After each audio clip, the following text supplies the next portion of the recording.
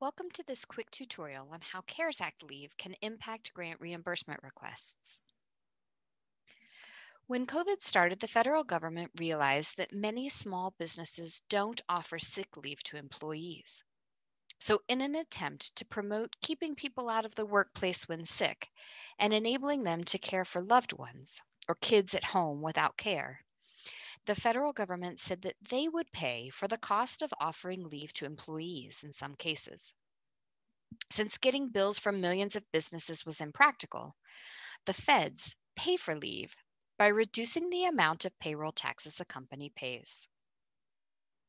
In a normal payroll, say I earn $1,000 of gross pay in a pay period.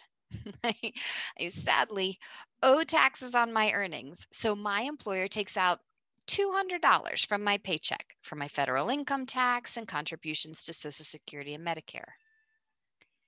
That gives me $800 in take-home pay. Now, my employer has collected my taxes and they have to match the Social Security and Medicare contributions at their own expense.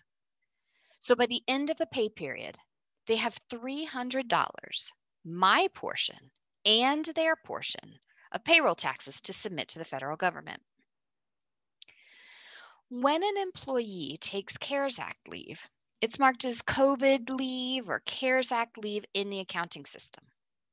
This doesn't change either my gross pay or the amount of my take-home pay. It's just a form of tracking. Then, the employer deducts that amount of CARES Act pay from the costs that they have to submit to the feds. So instead of $300, they only have to send $100 to the federal government. The reason that this impacts OVP grants is because the government has already paid for 100% of the CARES pay. An agency cannot have costs paid by two funding sources. Now, we understand that the government pays for COVID leave. How do we calculate what can be requested for reimbursement from OVP?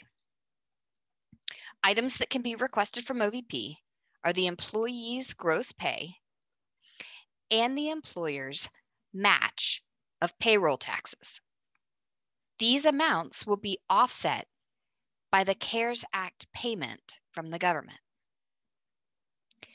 Since we know an agency cannot have costs paid by two funding sources, and the federal government has paid for these costs by allowing an agency to deduct them from tax payments, we can see that the amount eligible for reimbursement is salary plus employer costs minus the CARES Act deduction.